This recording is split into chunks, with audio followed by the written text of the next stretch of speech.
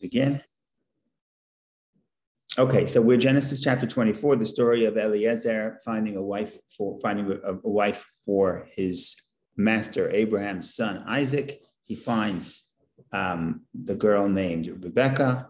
She passes the test of kindness. Last week we read how he gives her gifts and the symbolism of the gifts. And finally, Eliezer says, "Okay, time to go. Let's go home. We want to get married." He wants the girl take her back to Israel. That would mean leaving her native country. So over here, the family gets very nervous, and they say that she should wait a year or 10 months, right? It's because someone agrees to get married in the ancient world. You need time to prepare. Now you need time to prepare too, but in those days that was the custom. He says no. Eliezer says, this is a sign from God that God wants this to happen. Let's not delay. And they don't know what to do. The end is they do something very, very strange. It's not strange in the modern world, but it's strange in the context of when this story happened, almost 4,000 years ago. So they say, let's call the girl, Nikra Lanara, let's call the girl and we'll ask her opinion. So it's not like the family is marrying her off, but they need her consent, whether or not she wants to go. And she is the one who decides and says, yes, she wants to go. But if you look here, okay, let's open the Rashi. So let's look at chapter 24, verse 50. If the Art Scroll, it's on page 117. So we'll just get a little bit of the story.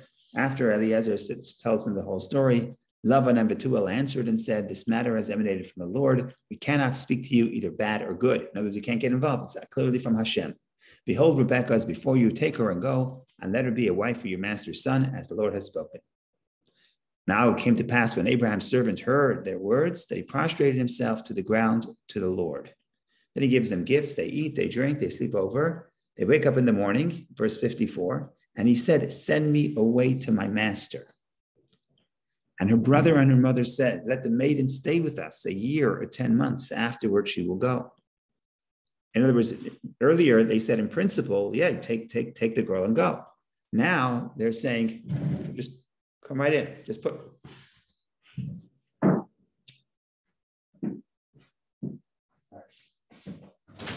Just push ahead. Don't turn. Oh, okay. Very smart. Brilliant. Thank you. I'm sorry. No worries. Okay, so we had earlier in verse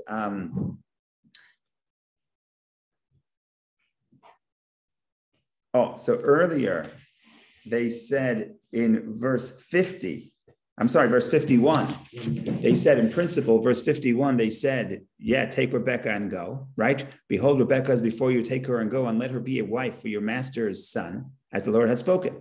But that's in principle. Practically, the next morning, Eliezer says, let's go back to Israel. What does she say? What do they say? They say, slow it down. We need a year. We need 10 months. We have to get ready. Verse 56 on page 119, verse 56, Eliezer says, no, you can't hold me back. We got to go. This is obviously Hashem's plan. We saw everything worked out perfectly. So let's make this happen. Let's not stall. But he said to them, "Do not delay me, since the Lord has made my way prosperous. Send me away, and I will go to my master." And that's the surprising verse 57. And they said, "Let us call the maiden and ask her." And that's what they do. And they summoned Rebecca, and they said to her, "Will you go with this man?" And she said, "I will go." Then they send her away, and they give the blessings. But there's a fascinating Rashi. What does Rashi say on this verse? I'm pretty sure it's Rashi. Yeah, beautiful Rashi. It's actually, like I said, it's surprising if you think about the context when it was said. So I'm opening up to show Rashi's commentary on verse, 57? And it's on the screen right here, but I'll read it in the English. Says Rashi, "From here we learn and ask her." It's even before Rashi comes from the Medrash. So it's over 2,000 years. "From here we learn that we may not marry off a woman except with her consent."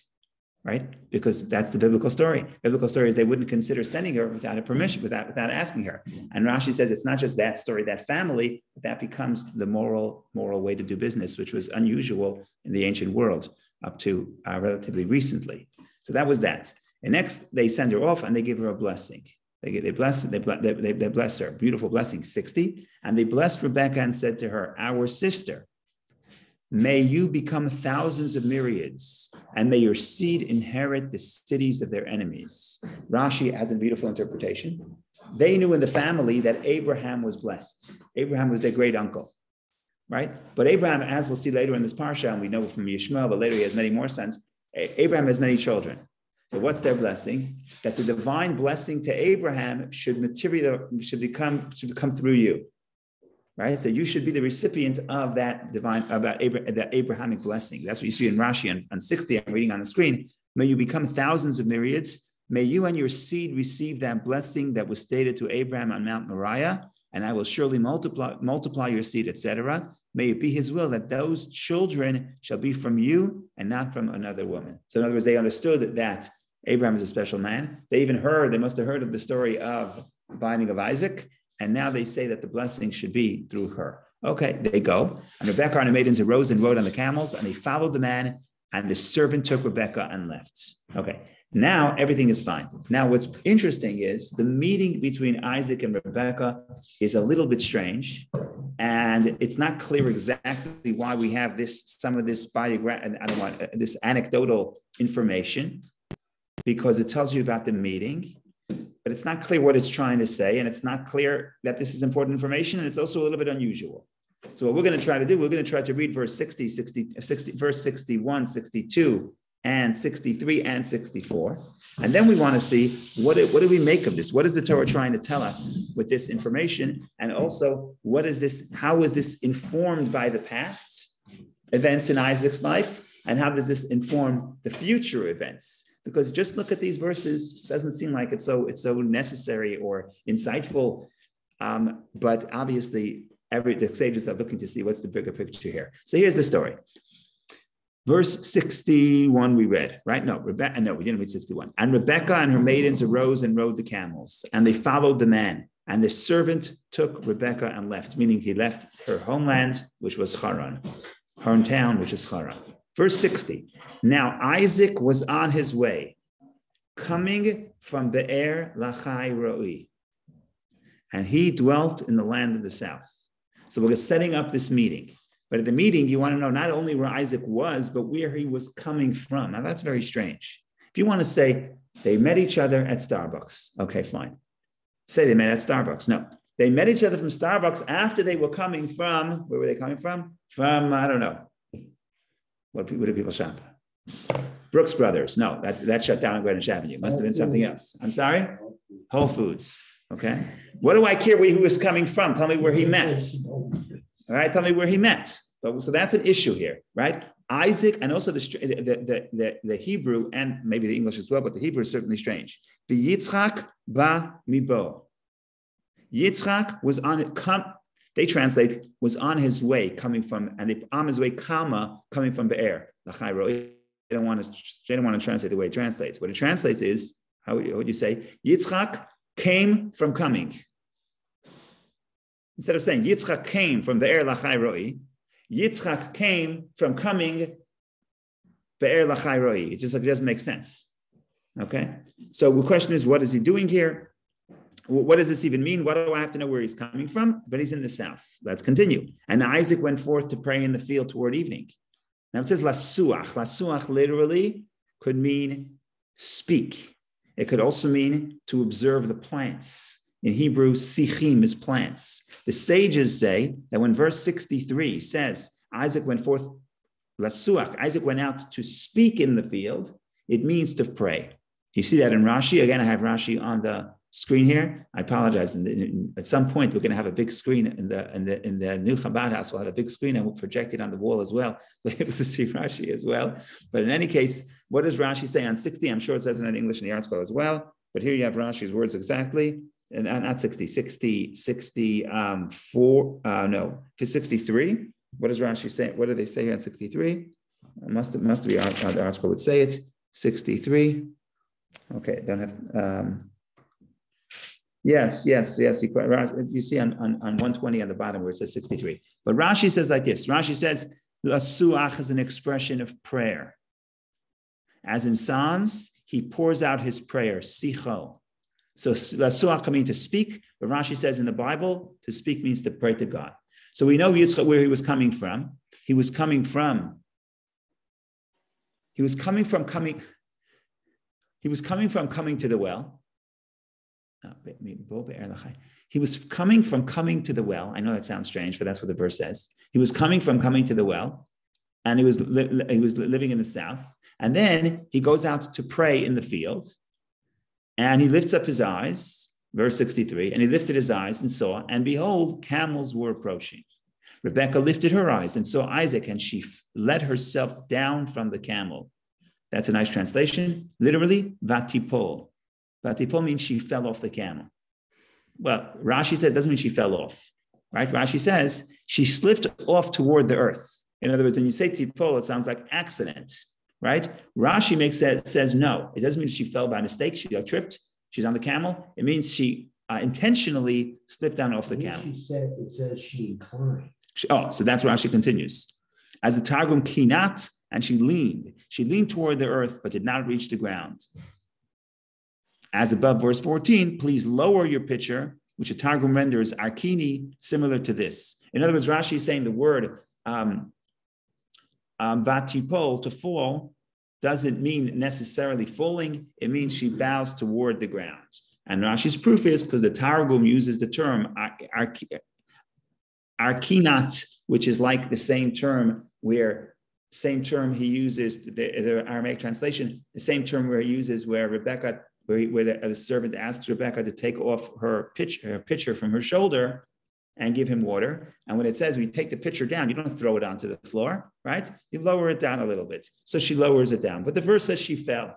And Rashi sort of softens the fall, pun intended. It says, no, she didn't fall. She leaned toward the ground. Okay, fine. The story continues, verse 65. And she said to the servant, who is this man walking in the field toward us? And the servant said, he is my master. And she took the veil and covered herself. Okay? This is very interesting because this is the source why we cover the bride at the chuppah with the veil. The only place we get it from Rebecca. But it's interesting that the commentators point out this was not the custom of women in the Middle East at the time. Women in the Middle East cover themselves, as they still do many times. Here, she was not covered. She only covered when she saw her master. So we'll talk about that in a minute. But in any case, the verse continues, and the servant told Isaac all that he had done. And Isaac brought her to the tent of Sarah, his mother, and he took Rebekah. She became his wife, and he loved her. And Isaac was comforted for the loss of his mother. So that's the story of the meeting. After spending, this is a very long chapter. This chapter has 67 verses, which is pretty long for a chapter. So most of the chapter was how Eliezer finds Rebekah, how he convinces her family to let her go with him immediately. And the meeting, you have a few verses. And finally, in this chapter, Mazel Tov, we had the marriage, not only the marriage, but also the comfort. And everybody lives happily ever after, at least for the next couple of minutes. But in any case, we want to focus this morning on the meeting. What was Isaac going? Where was he coming from? What was he doing? Why did they meet in such a strange way? Why does she fall off the camel? Whatever that means, fall or tilt. What does this tell us about the nature of that relationship? What does it tell us about Isaac? What does it tell us about Isaac's state of mind? So that is the pieces of the puzzle that we want to try to put together. Of course, comments, questions, theories, always welcome.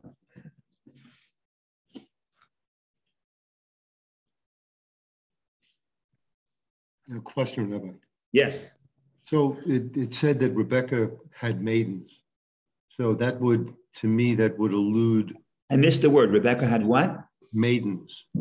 Yes, Venarotea, yes. Okay, so she probably came from a family of prominence. Yes. Where she had attendants. Yeah. And I just think that's another interesting component to the story. Yes. Abraham himself was from a prominent family. His father Terach was one of the servants of the king Nimrod, one of the ministers of King Nimrod. Abraham, of course, rebelled against the family and escaped Nimrod. But at some point, the father rejoined, we believe, and we believe the father did teshuvah. That's what Rashi said before Lech Lecha. And I guess they could preserve some of their wealth, and some of that is passed on to Abraham's brother Nachor, and then passed on to his children. which is, Just one follow-up question. When they talk about 10 months or a year, yeah, were these people using a 10-month calendar at that time? not necessarily. I just think 10 months would mean always a year. I don't know. I don't know the answer to that question, but I said, I don't think it's necessarily, but it's possible. I don't know. Thank you. Well, they said 10 months and 12 months. Yeah, no, they said Yamim days or 10. So Rashi explains that days can mean years in biblical Hebrew. Yamim, days, could be a year. And then 10, if it's less than a year, can't mean 10 years. So it's logical that it means 10 days. So there's a lot of, in times of the Talmud, for example, the ancient world, if you betroth the woman, the betrothal and the wedding did not happen on the same moment. We do it together. At the chuppah, we give the ring, which was the betrothal, and we do the blessings of marriage, the chuppah, which is the culmination of the betrothal, of the nisuin, the second half, I should say. The engagement that we do today doesn't have any legal force from the perspective of halacha, because once a woman is engaged or betrothed, she is considered married, and she would need a divorce. So that's why we don't do it. Why would you wait 10 months and then you'll need a divorce and it becomes complicated? But in biblical times, and even in the times of the Mishnah and the Talmud, these events happen 10 months apart or a year apart. And I don't remember everything offhand now, and maybe I should know, but the bottom line is, if a person betroths a woman, after a certain point, he has to support her. That's one of the obligations of the ketubah. What happens if one of them don't want to consummate, they want to delay the marriage, right? So then it depends. It depends how much they want to delay. And if it's delayed beyond the normal custom, then the man would not have to support the woman after that time until she comes to his home, right? Let's say they're betrothed and the woman says, okay, I don't want to get married in a year. I want to get married in 5 years. I have to finish my graduate degree, right? So he can't force her to marry, but he could say, well, the obligations of the ketubah will not kick in until we get married, right? So there was a set time that was considered normal to prepare, a year, 12 months, whatever it is, 10 months, a year, even in biblical times. And if you want to marry, you have to give you a year notice. So we're betrothed already. So legally, we can't marry anybody else, put it to you that way, right? And if there is, for example, adultery, that's considered adultery with a married woman, the severe ramifications. But the bottom line is, we weren't married yet. We only had the first step, not the second step. So, but if you want to go to the second step, you have to give a notice, 12 months. And after that 12 months, if one of them don't want to, let's say the man doesn't want to, he wants to go to graduate school. So, okay, you don't want to, no problem, but you still have to support your, I don't want to say wife, but I guess wife, right? So there was this thing where you have time to prepare, but that time can last forever. It could last forever, but the obligations would be affected. So that's what Lavan and her brother and her mother say, look, we're happy to do this marriage, but let's wait a year, or maybe close to a year. And he insists, no, well, don't you see that this is directly from Hashem? Let's not waste any time. And eventually they're persuaded. So that's the issue of a year.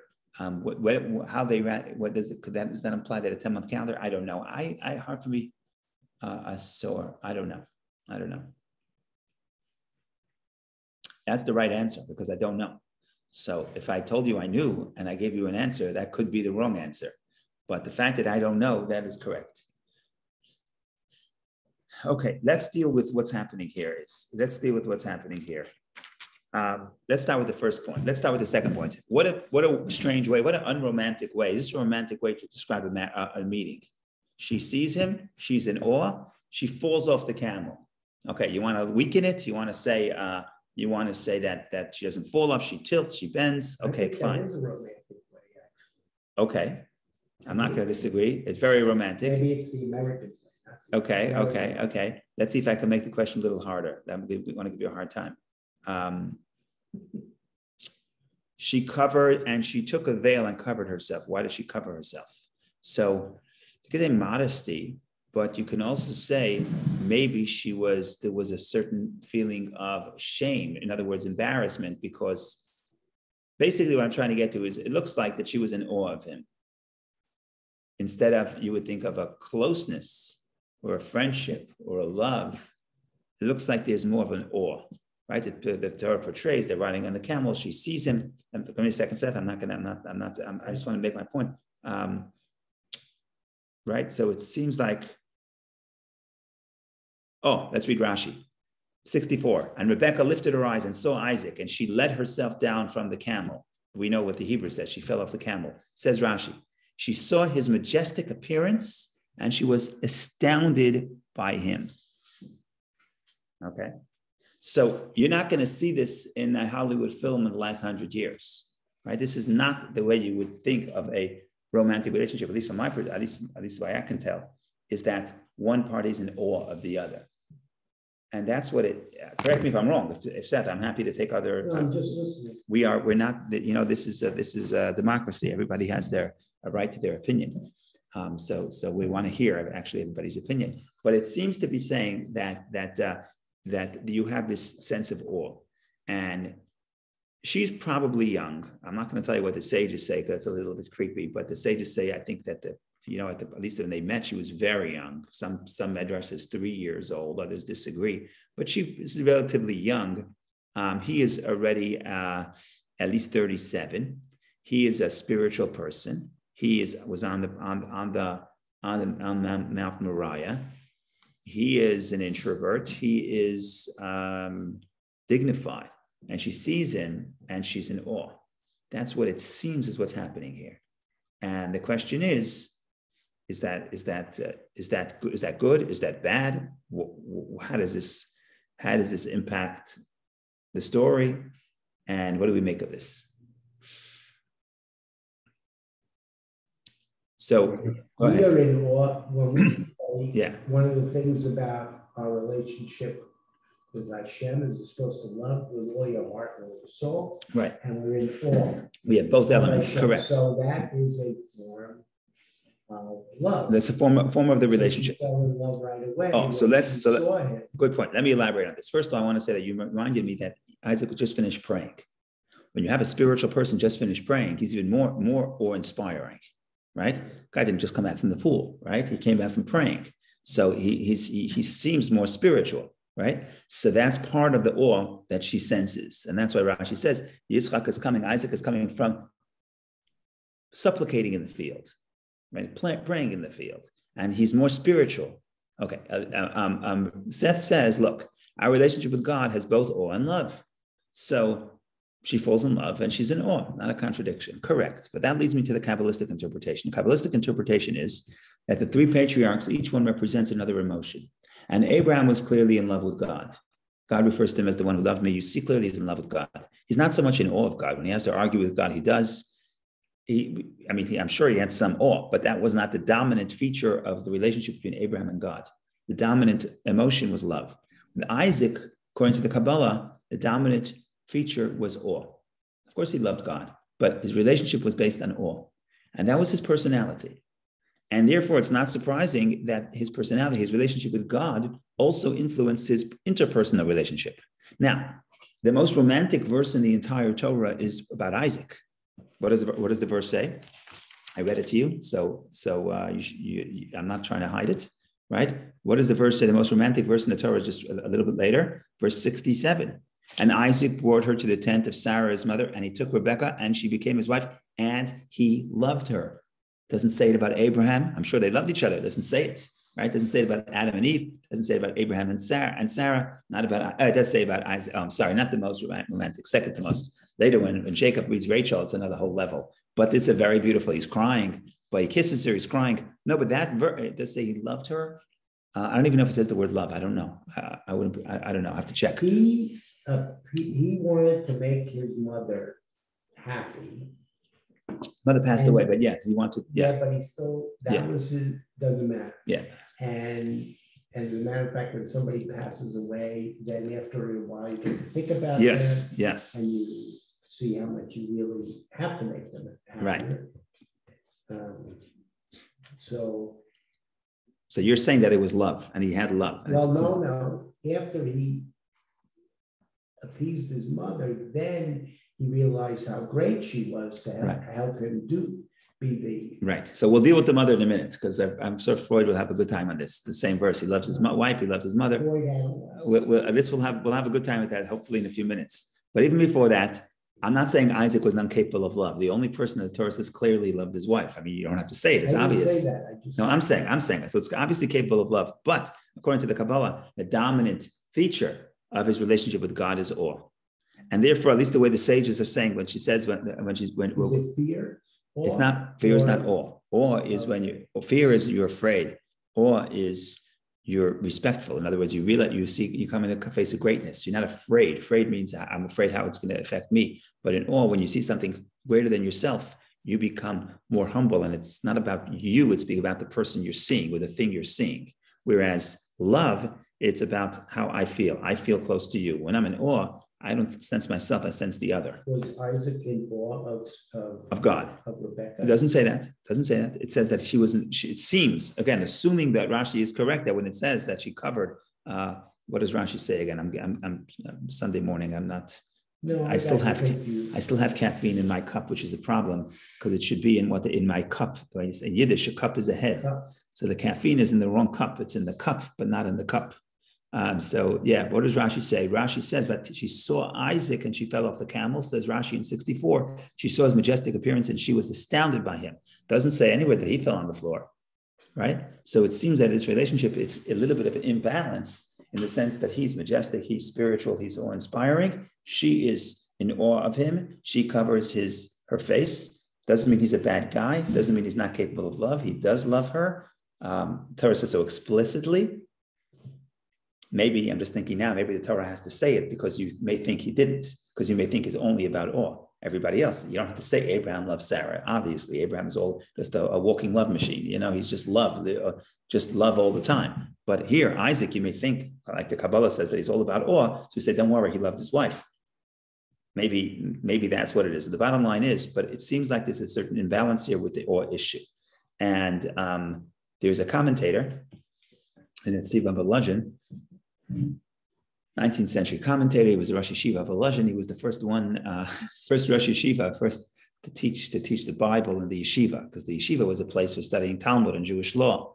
But he said we had to teach Bible in the Torah, and basically applying the Talmudic analysis to the study of Chumash. Many people did it after him, but that was an interesting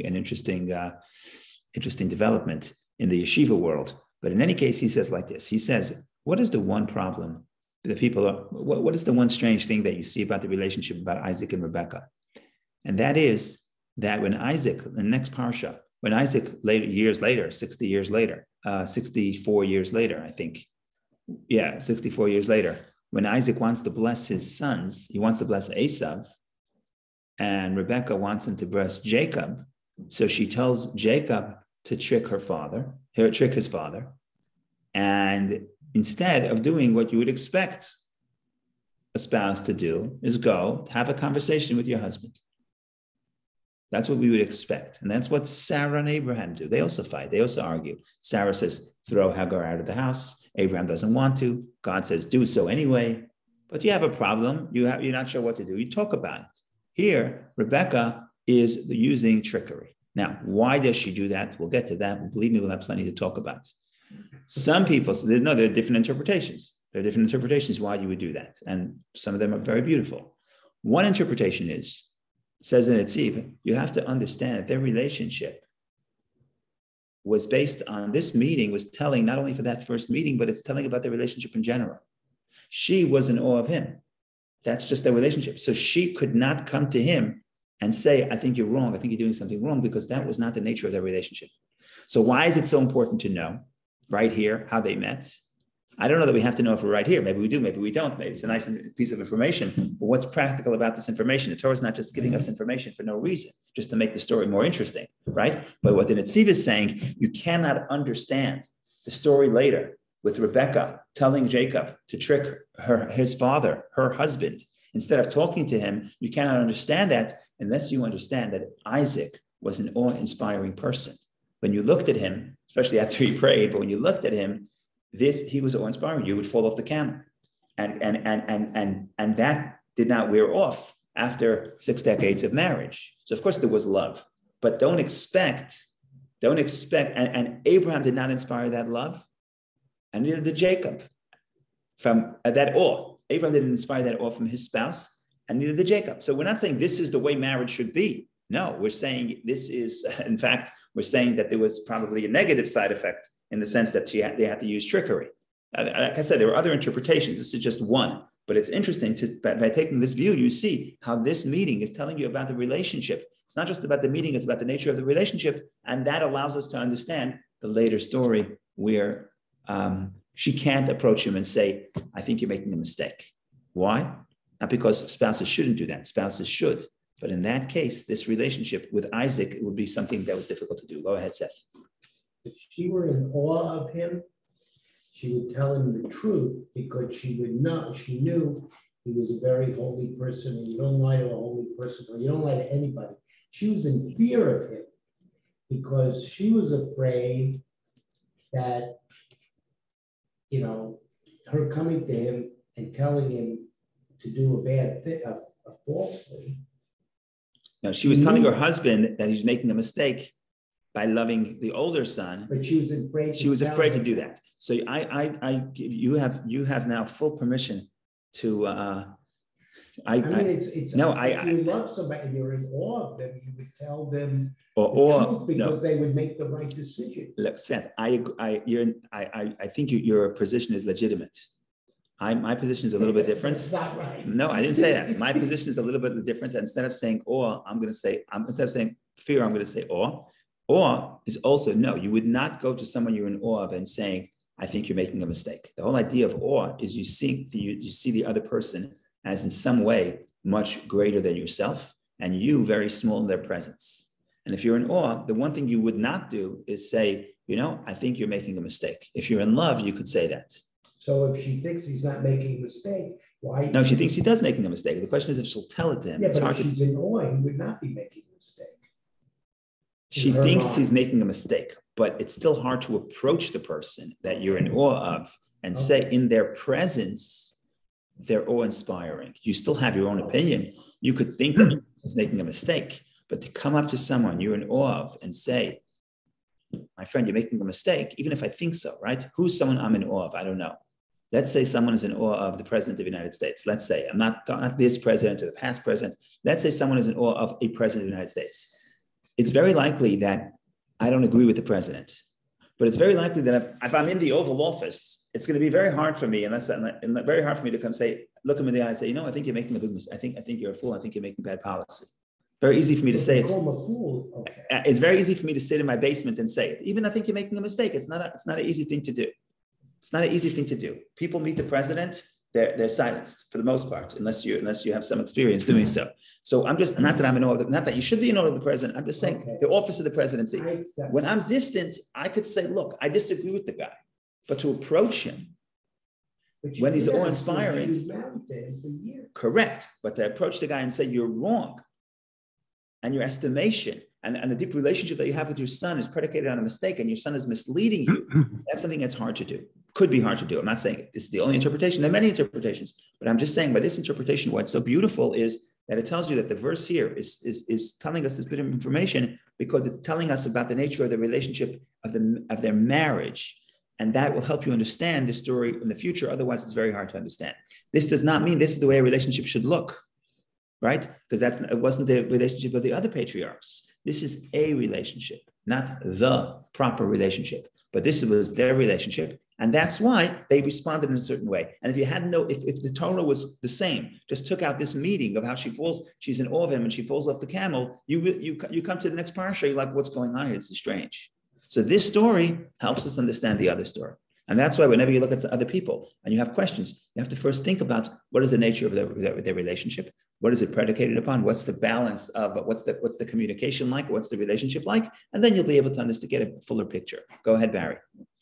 Yeah, no, Seth, I think I think maybe we're getting a little hung up on this awe. When you're awe, you're like mesmerized. You're like, your jaw is dropped. You're kind of like speechless. You're more just like focusing on the other person and you don't really have a heck of a lot to say. Right, especially in their presence. I could, when I'm sitting in my basement, I could say, look, I think you're totally wrong. But to approach someone who's a great person, is man of stature, I think you're you're making a mistake, but it takes a lot of courage, right? If you work in the company and you walk up to the CEO and you think he's making a mistake, right? But it's just not so easy to go up to him and say, I think you're making a mistake. But at the same Comment, time, Rebbe? also make it a rebbe. Yeah. So make it somebody like, not a secular, Right, person right. that you really are in awe because you feel like Hashem is Yeah. flowing through them. Yeah. I don't know if you would trick them. I think you would cave to So them. that's a different question. That's a different You would question. say, I kind of say, my opinion has to dwarf compared to yours. You have a greater wisdom than I do, and I'm just not going to. That's typical what happens. So that's actually interesting about Rebecca, that she does not, in the face of the awe, she does not give up her own perspective and her persistence and to do what she thinks is right in the face of that great awe. So maybe what that does is actually highlights the balance that even when you're in the presence of a great person, you have to maintain, or at least Rebecca maintained her own identity and individuality and perspective. And it's easy to cave. It's hard to do what you think, do what you think is right in the face of somebody who is great. Now, people who are great doesn't mean they don't make mistakes. When we get to that story, you see Isaac maybe made the mistake because of his greatness, right? When you're great, you have certain blind spots, right? Someone who's not as great, could see those blind spots, right? But it's very interesting. You're right. It's very interesting. She's in awe. Mhm. She doesn't just erase her own opinion. She has her opinion. She insists that Jacob does it. Jacob doesn't want to do it. He's afraid. Jacob himself is afraid, and she encourages him. So that's very interesting. She could maintain her own perspective. Go ahead, Steve. Well, I think the operative word is think. There's a distinct difference between saying to somebody, you made a mistake, or I think you made a mistake. Right. Because one is just expressing your own thought, Right. and perhaps, giving the other person an opportunity to deliberate about what your thought is, as opposed to actually correcting them. Right. But even that, I think that's more of expected when the two people in the relationship see each other as on the same plane, right?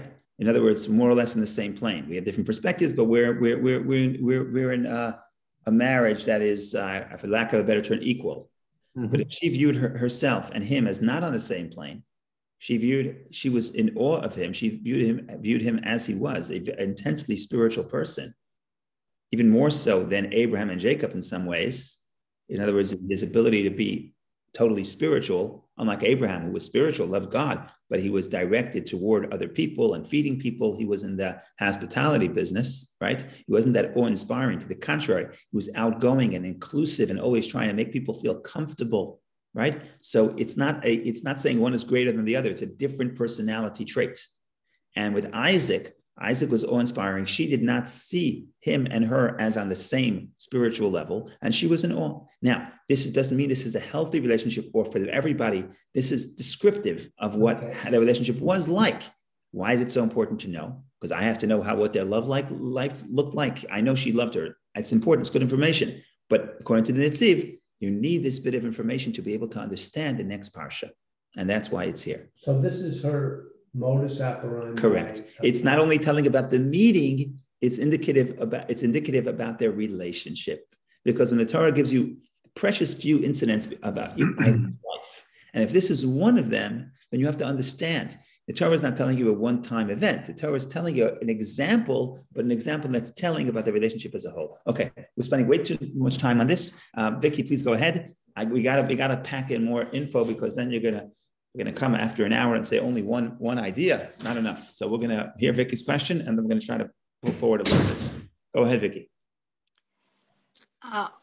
Thank you. I also didn't want to spend much time on it, but I think what clarifies the difference between awe and fear is that particular nature of relationship. Because if Rebecca was indeed fearful of Isaac, she wouldn't do what she did. Oh, that's a good point. That's a good point. So but because it's perfectly healthy to be in awe of somebody and at the same time loving him.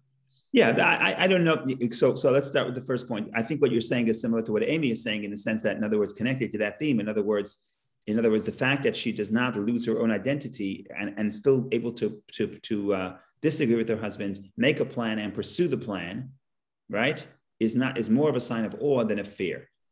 That granted. Is this a healthy form of relationship?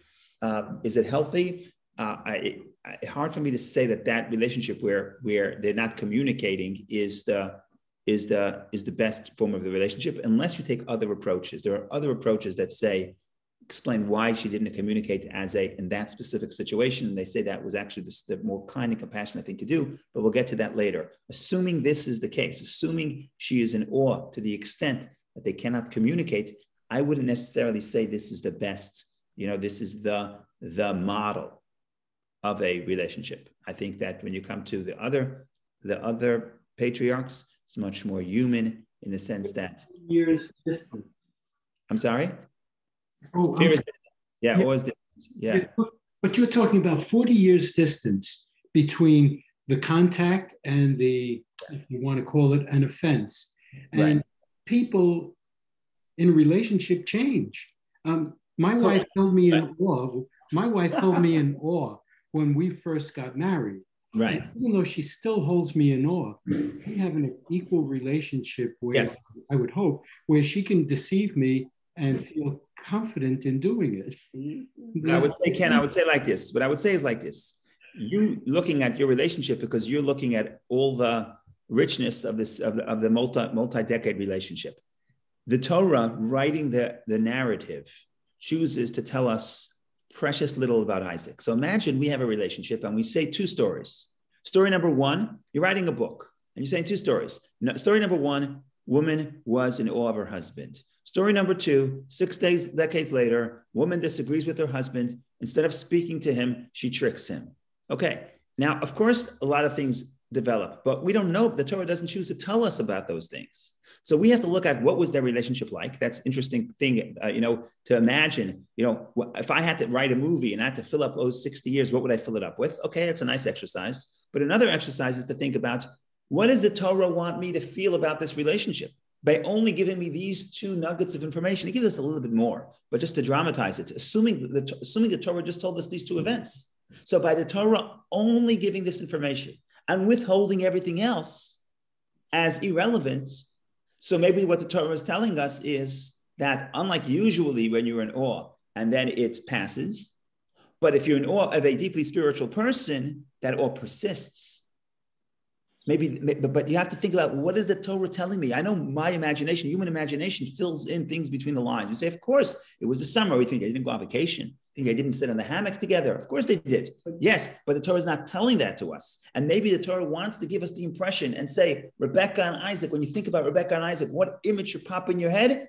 He's walking. He just finished praying. He's intensely spiritual. She's falling off the camel. Keep that image in your head. Let that paint everything else you're going to read about them, because first of all, you're not going to read much else about them, but that will help you understand the dynamic of the relationship. But her seed. I'm sorry? The understanding was that her seed was going to create generations with Abraham. That was, yeah. And that stayed with her for 60 years. Yes. And so if that's in her mind, and she's going along thinking this all along, and then all of a sudden, my husband's handmaiden is going to give the blessing of the future to this bastard child, excuse the expression, well, I would do anything to change that. Right. Yeah, I agree. So let's just clarify. There's a little bit difference here. It wasn't Yishmael. It wasn't the bastard. It wasn't the son of the maidservants. It wasn't the bastard anyway. But the bottom line is, this is the twins. They're both were Rebecca's sons, right? We're talking about the next generation. Isaac had twins with Rebecca. But I get your point. The point is, she's very careful about the legacy. I agree. Now, because I agree with you, I'll say, so go take him for coffee and go talk to him. Mm-hmm. Right? Why in heaven do you have to send your son to trick his father? It just doesn't sound right. Maybe she knew he wasn't going to give in. Maybe. That's a possible interpretation. She thought, Seth, he's much older than her. When we get there, we're going to give all the possible interpretations, and some of them are very convincing and some of them are very beautiful.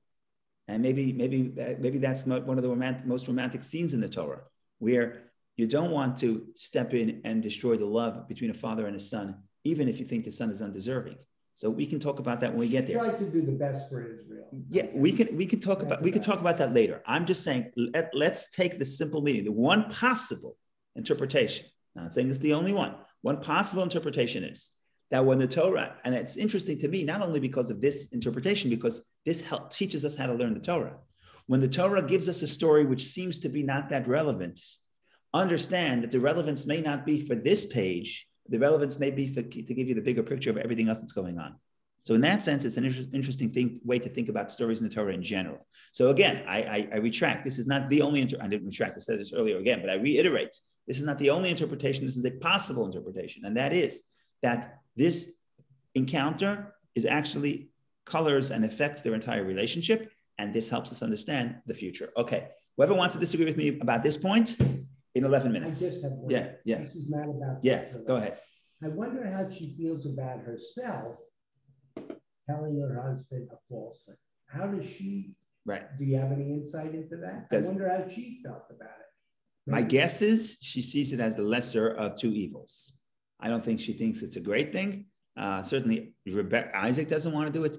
Rebecca, his son, Jacob doesn't want to do it. She says, the curse will be upon me if anything goes wrong. In other words, she senses that this is morally questionable and a curse is befitting.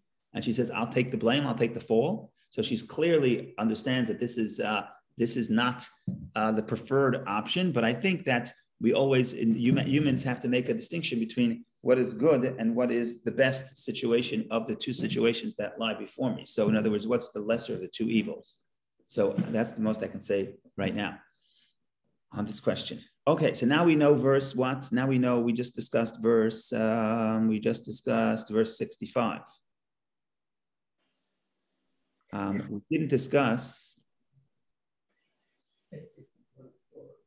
We didn't discuss verse 64.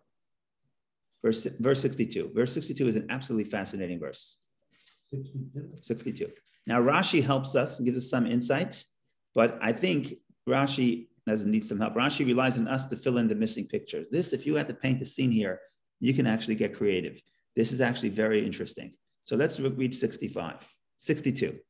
This is a crazy story. Oh my God, I don't know what to do with this. I'll be honest with you. I have no idea. It's 10:21. I have no idea where we're going to end up at 10:30. I'm being very honest. I just want to put out a few pieces of the puzzle, and then hopefully everybody together could take this where they want to go and where you want to run with this. But let's read verse 62. Isaac was on his way, or literally, Isaac was coming from Be'er Lachai Roi. And he dwelt in the land of the south.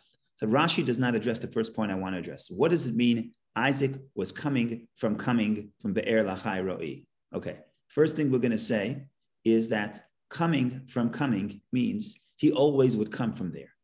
In other words, Isaac always goes to that well.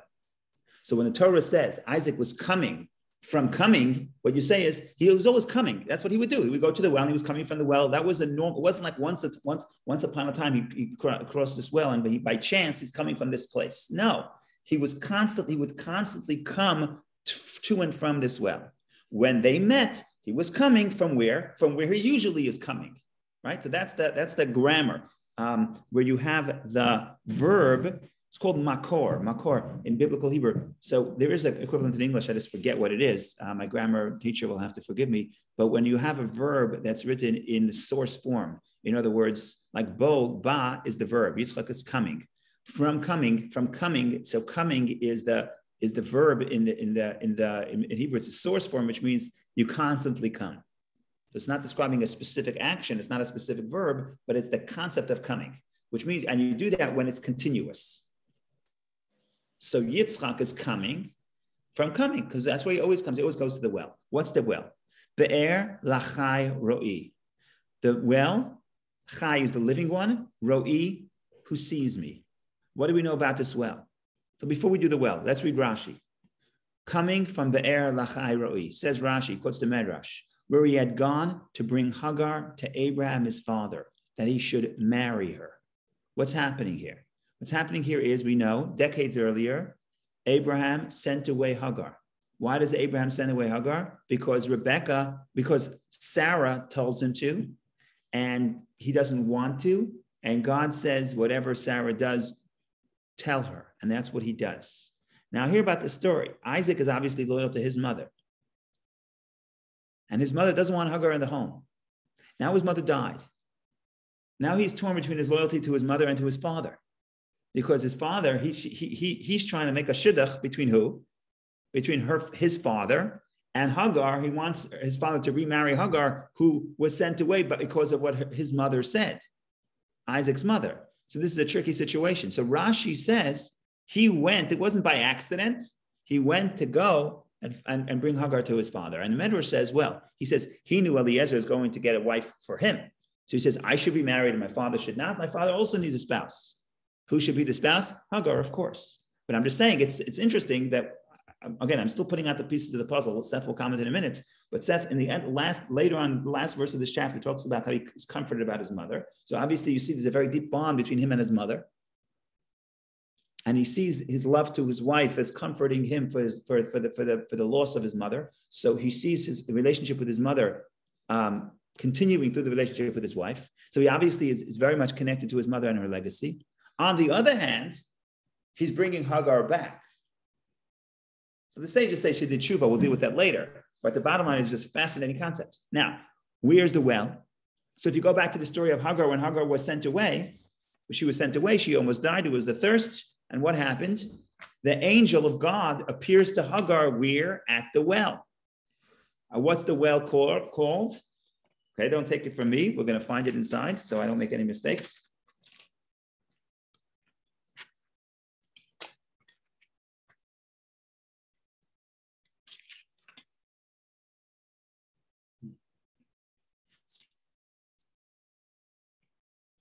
Oh, so there's two wells, the first time and the second time. The first time the angel appeared to him.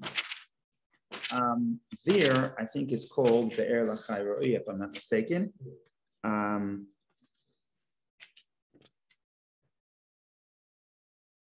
Yeah, beautiful. Look at page, if you want to look at chapter 16, and the art scroll is page 73. We're gonna find it in here because it's too good not to look at. So this is chapter 16.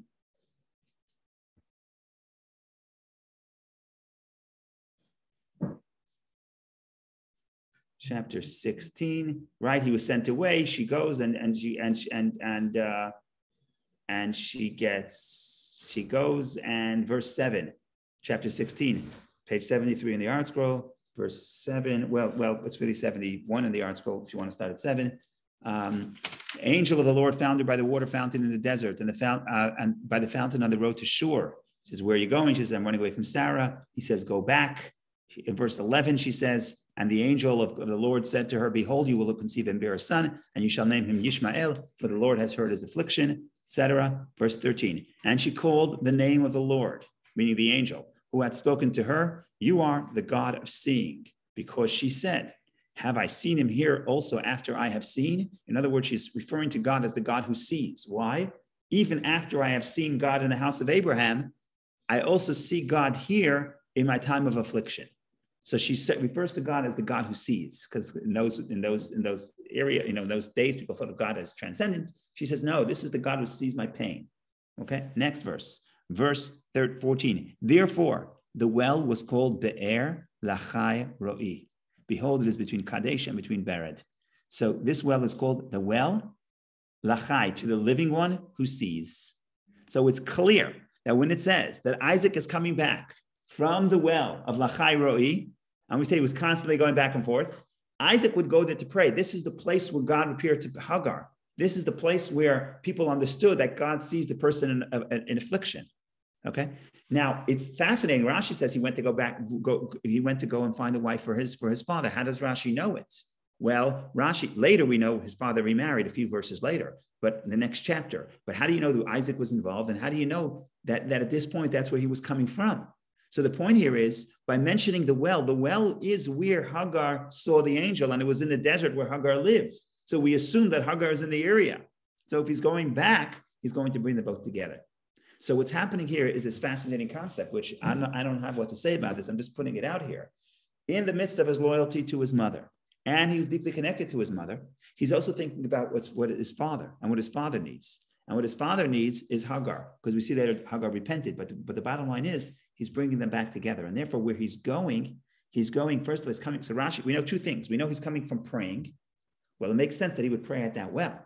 because that's the place where God appears to people. And that well was sort of a symbol or a monument. I don't know what's the right word, a monument to the concept that here is a place where God appears to people and people are in pain and sorrow. So that's where when you say Isaac came from coming, he would always go there to pray. Right? So that's the first thing we know about it, place of prayer. Second thing we know about it, that's the place where Hagar is. And Isaac is going, for his marriage, he's going back to bring Hagar back to his father, even though that wasn't necessarily what his mother would have wanted, at least not at the time. But he's loyal to his mother, but also thinking about his father, his father's needs, which are not exactly the same, which is okay. And he could do both. And I think that is something to contemplate and think about, because usually parents, at least when they're in conflict, at least when they're in conflict or in this area that they're in conflict about, they like to make you take sides. And here Isaac is not taking sides, so to speak. On one hand, he's very loyal to his mother. And it's not his mother's in the past. He's living his relationship with his mother.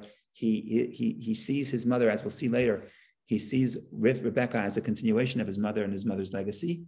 And yet, his father needs what his father needs, which may be in conflict with his mother, which I think is something to think about and fascinating. What to do with this exactly, I don't know. But the good news is it's 10:30, so I can stop talking, and I don't have to tell you what to do with this, and you can write the end of the chapter on your own. Go ahead, Seth. When you go to pray, yeah. He went to pray to ask God what the right. Oh, very good. Very good. Because this was an emotionally difficult situation, because he was balancing. Very good. Seth, beautiful.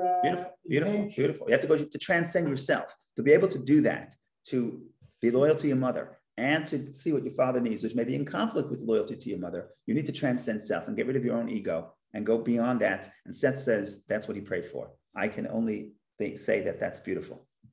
And I wasn't there, but it sounds about right to me. This is Isaac's fault, the whole thing. It was not Rebecca. Yeah, the good news is this is not the Torah is not a document of giving out and saying we read the story and then we distribute whose fault. The bottom line is these are people. People have personalities. Every personality has certain pros and cons. In other words, we missed this one point. Yeah. If Isaac respected Rebecca, it doesn't say he did. He said he loved her. If he respected her, then he did this to himself. He didn't respect her. She didn't feel respected, and she probably didn't feel love if she wasn't respected.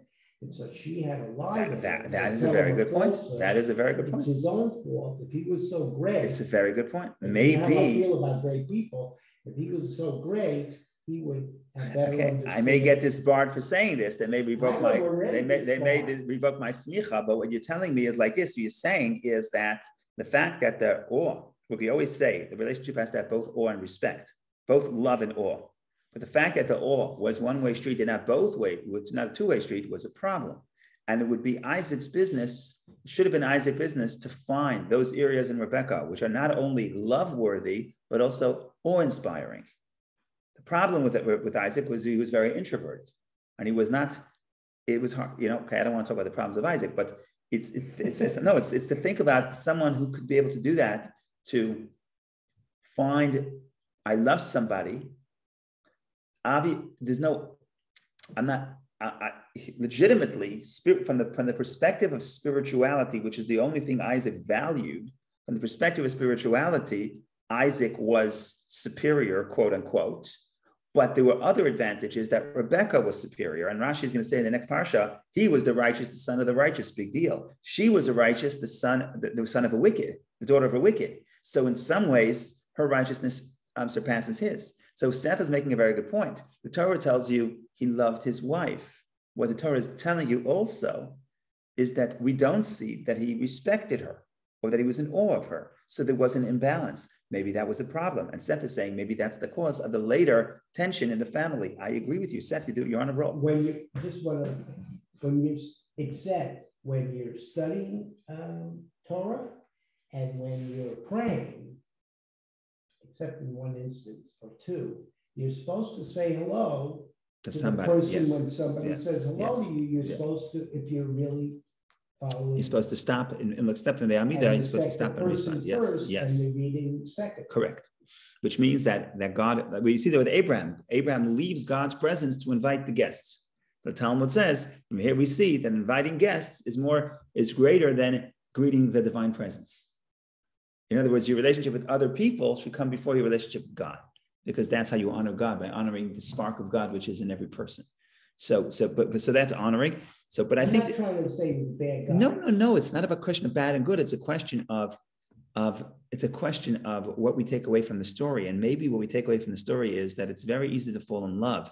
It's much harder to respect, and especially harder to respect when regarding what Isaac values, which is spirituality. There really on the surface he really is far more advanced than her and in that area, and he doesn't really see what to respect within her. Maybe that's the problem. Maybe the problem is that you have to find not only areas why you love your spouse, but why you're in awe of them, because you need that awe, you need that respect. And it has to be balanced, especially where he is so awe-inspiring that you have to have the balance, and he has to find that within her. He probably either he didn't do it or he didn't make her feel that he did that, which could be was in awe of her, but he didn't communicate that to her, which itself may be a problem. But again, we're not here to talk about whose blame and whose fault, because it's not about fault. It's about understanding the dynamic of the relationship and understanding how that plays out in the next generation. And so again, there's a lot here, a lot. We'll get to that story. I know you love that story. We'll get to that story eventually. We'll get to that. I don't know why. But if I say it today, you'll never come back. You're in suspense. You have to get to that story. Okay, ladies and gentlemen, thank you so much for joining. I'm sorry we didn't cover that many verses, but I think that we have enough here to keep psychologists busy for decades. So we got it all in 1 hour and 5 minutes. So we actually did very fast, considering. So everyone should have a wonderful week. Next week is the fast day, but I think we could still learn even if there's no coffee, right? The 17th of Tammuz is on Shabbos. We delay it to Sunday. I think we could study Torah. Why not? Yeah, let's do that. In good health. Take care. Thank you, Rabbi. Thank you. Thank you.